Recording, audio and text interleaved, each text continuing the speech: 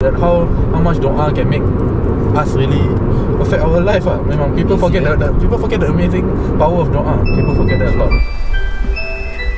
Ni pun Ali Jannah juga, I think bawa kita ke apa majlis-majlis kan. Memang I think alhamdulillah lah. Alhamdulillah sangat. Betul Ini Fauzi, seorang pelajar Andalus. Sejak umur 4 tahun beliau belajar di Andalus. So daripada tadika ke macam mana? So the tadika is called KBPS, 2 years. Then KBK, which is like primary school, 6 years. Then KBM, like secondary school, 4 years. Diploma, 4 years. Then Ana graduate 2017. Macam alhamdulillah sekarang beyond Andalus, beyond diploma lanjutan, pagi dia I belajar dekat Halakah, dekat Masjid Khalid. Then during the weekdays I ada belajar dekat Masjid Wat Tanjung, dekat Simply Islam. It's all tambah lah kan, alhamdulillah.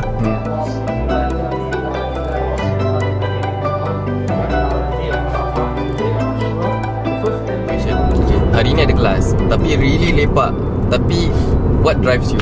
What drives me I mean ultimately the rasa cinta ni is very powerful tau. Pasal for me alhamdulillah bila I kecil, so I tahu sekolah we have a lot of masalah yang, so for me I can share sikit lah. Bila I nak sampai secondary school, dah nak masuk secondary school, I dah doa. So dulu I make doa, ya Allah, lindungi aku dalam 2 perkara, iaitu pertuturanku dan pergaulanku.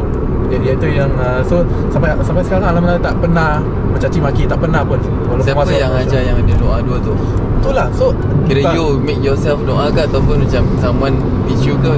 Tak ingat lah. So masa ingat masa dekat Andalus, ada satu this session, dia so tuliskan your azam, macam atau tuliskan what you want to achieve atau what you for yourself best lah kan. So saya masih ingat I tulis dekat my notebook, saya dah haramkan myself from smoking. That was time primary school tau. I don't know where the paper lah, tapi that affected me lah. Bila you write something like that, so it stayed all the way through. And when you tanamkan that niat, I realised when you so small lah, at that age, I boleh tanamkan niat and I can walk through that talk. Then I realised that after all that doa semua, it makes a difference lah. What is your secret? What macam mana you can still manage to tak campur dengan orang, influence like that lah. I think it plays 2 parts lah. One is yourself that doa, and I think you need your parents to make doa. So my mum selalu cakap lah, I always make doa for you, and it runs through all the way. So for me, I tak pernah putus call my mum every single day. Primary school, secondary school, poly, national service sampai sekarang, every single day. So primary school I remember 20 cent punya coin, every recess time I will call my mum. Every recess time sampai change to card, call on a phone card. Tu pun I beli, call my mum every single day. Then secondary school pun tak putus lah kan. NS sejauh mana lah, kalau tak ada field camp you call lah kan. Then tu pun malam everybody knows lah, like Fauzi will just go on corner call lah.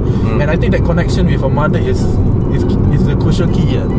Because then memang the connection correct to Allah.